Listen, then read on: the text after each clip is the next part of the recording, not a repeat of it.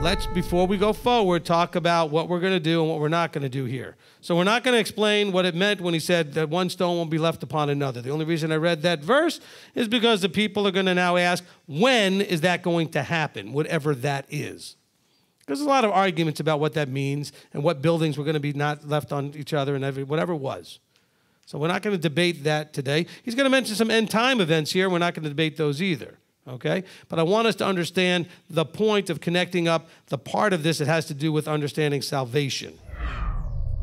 Okay, that's a verse that is absolutely used as a weapon or used inappropriately a lot of times. Well, people will point the finger and accuse people. See, the love of many are growing cold. Well, what leads to that? The lawlessness.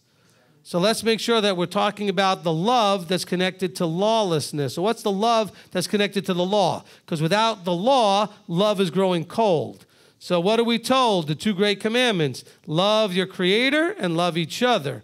That love grows cold because we're not keeping the commandments that tell us how to do those two things. Now remember, deliverance, or which I think is a much better word for saved in most cases, you may have absolutely been delivered out of ignorance. Basically, hopefully that's happening every day. You're being more and more delivered out of ignorance. You may have been delivered out of a lifestyle that was not really good for you, or an addiction that wasn't good for you, or relationships that weren't good for you. These are deliverances. So yes, he has saved you. Coming to know him has saved you from certain things. It doesn't make you have a status called saved. And by the way, as we do that, we're also rubbing up against each other, and a lot of people are realizing they're not really good at Echad. Because their dysfunctions, their brokenness, their whatever you want to put in there, all these things that don't work right or don't work at 100% are now being exposed more and more. And I have to keep telling people, stop running away. Stay in the body. Let's deal with these things. All right? And I ask you the same with me. I've got my own issues and brokenness and damage, and so I don't always handle things well. Don't run away from me. Let's work this out. They possessed it. They took it. They said, okay, I now have a fiduciary responsibility to do something with what was given to me. To have it bear fruit, to have it bear some sort of productive thing. It wasn't just in other words, they asked the question, why would he give this to me? Just to spend it? Why did he give me this silver? Why did he call you into the body? Why did he give you open eyes and open ears? Why did he give you all the things that you have? Why did he give it to you? Just so you can enjoy life yourself and have your own abundance or whatever? What was this purpose of calling you and giving you what he's given you? Isn't that the covenant, basically? You hear and do?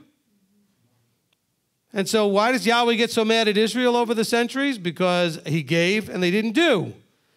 They didn't take the talents and the blessings and what was offered. They could have still been, to this day, we could all still be right in the land, no problem with the weather, no problem with productivity, no problem with fertility, no problem with ever being attacked by other. They could have had all those Deuteronomy 28 blessings. But they didn't possess, so it was taken away. Apparently, James didn't get the rest of mainstream Christianity's memo that the Torah is a horrible, burdensome thing and it's not freedom. He calls it the Torah of freedom. Matter of fact, in verse 25 of chapter 1, he said, he that looked into the perfect Torah, that of freedom, and continues in it. This is not a different Torah than the one given by Moses. Same Torah. There's no different Torah given. So in case someone's thinking, oh, well, it's just the red-lettered words of Yeshua.